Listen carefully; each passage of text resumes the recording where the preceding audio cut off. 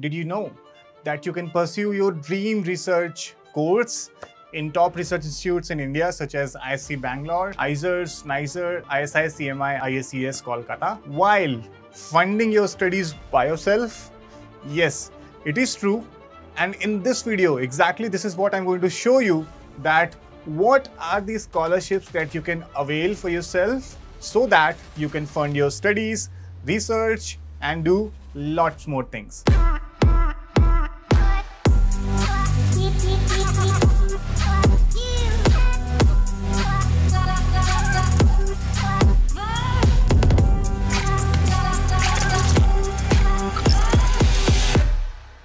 This is Soumya Prakash, alumnus of NISER Bhubaneswar, and in this video, we are going to discuss about top scholarships for science students. So stay tuned till the end because the list of the scholarships might surprise you, and I guarantee that many of these scholarships you did not know about.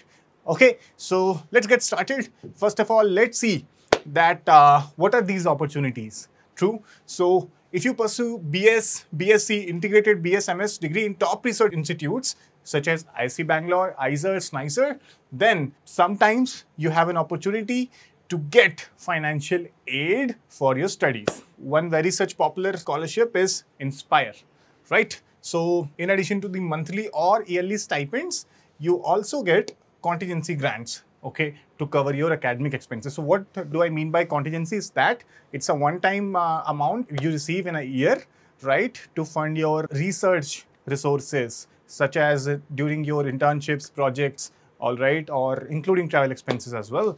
So that is the purpose of your contingency or mentorship grants, right? So apart from the general scholarship that we are going to discuss, institutes like NISER, ISI, CMI, they provide their own scholarships, okay, and they are very reputed and very helpful during your studies. For example, NISER has its own Disha Fellowship. It is very popular and we are going to discuss more about this.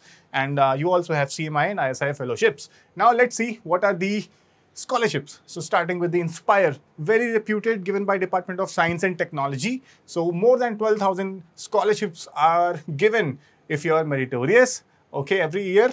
And the eligibility is you need to be in top 1% in your class 12 boards. Any boards, state board, CBSE, doesn't matter. You need to have a rank under 10K in JEE or NEET. And you should be pursuing your undergraduation in basic or natural sciences across any of the top research institutes, such as IISER, IISc Bangalore, NISER, or any other, right? So the amount is 60,000 rupees per annum plus a mentorship grant of or a contingency grant of 20,000 rupees per annum that is given to you, right? The second one is Disha Scholarship, given by Department of Atomic Energy for the students of NISER and CEBS Mumbai, right? You don't have to do anything, just get admission in NISER, right? NISER's 5-year integrated MSc program, and you are eligible for the scholarships and you start getting the money, which is 60,000 rupees per annum as well here, similar to Inspire, and a contingency grant of rupees 20,000 per annum, which is similar to Inspire Scholarship,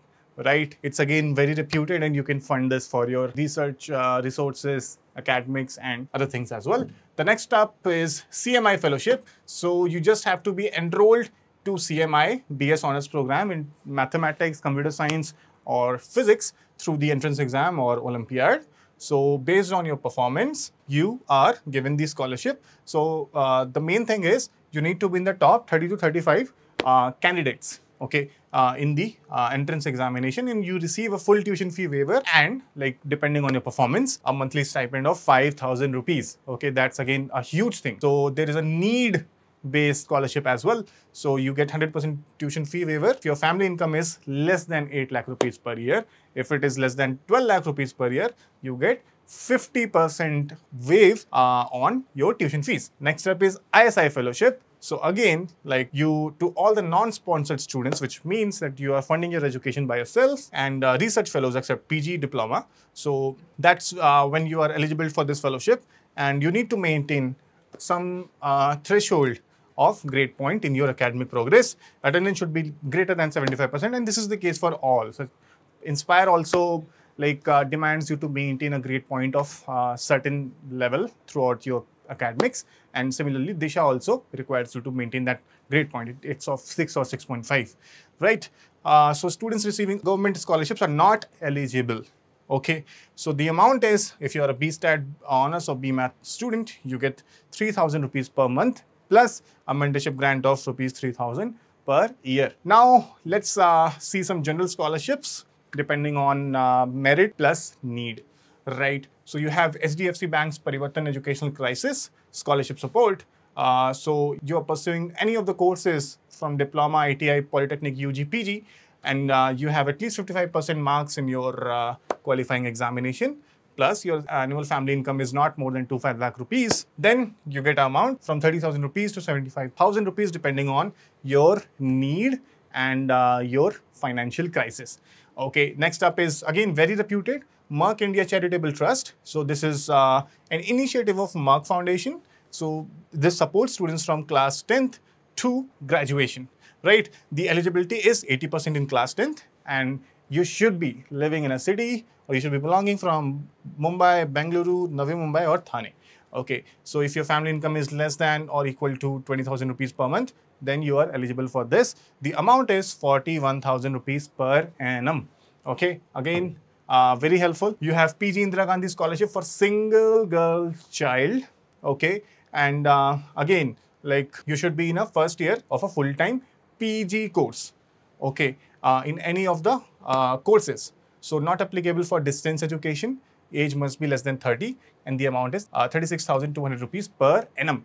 Okay, next up is again, as the name suggests, Kotak Kanya Scholarship. Kanya means girl. So if you are a girl child and you have financial crisis in your family, so, and of course you have to be meritorious. So that's when you get 1.5 lakh rupees per year. Okay, huge amount till you complete your education. So you're only eligible if you have more than 75% in your class 12th, plus your family income is less than 6 lakh rupees per year. So this is the case for many of the students. Okay, but again, you have to be only a girl student, right? You should be in a first year of any of the reputed institute, and if your parents work for Kotak Mahindra Group or Kotak Education, then you're not eligible, but otherwise you are eligible if you have more than 75% and your family income is less than 6 lakhs rupees. Okay, so this can be very, very helpful for students who are actually in the need of some sort of funding or money to pursue their education and degrees, right? Next up is Dhirubai Ambani Scholarship Program. Of course, as the name suggests, initiative of Reliance Foundation. The amount is 41,000 rupees per annum here also, but you must be in a class 12th merit list from any board. You need to be enrolled in any degree, age between 20 to 30, at least below 20, right? And family income must be under 4.5 lakhs rupees. So you are meritorious, you have financial problems in your family. So if your family income is less than 2.5 lakh rupees, then you will be preferred for this scholarship. Plus, you also get this if you are specially abled, you have some sort of disability, then irrespective of your finances or your family income, you are eligible for this program.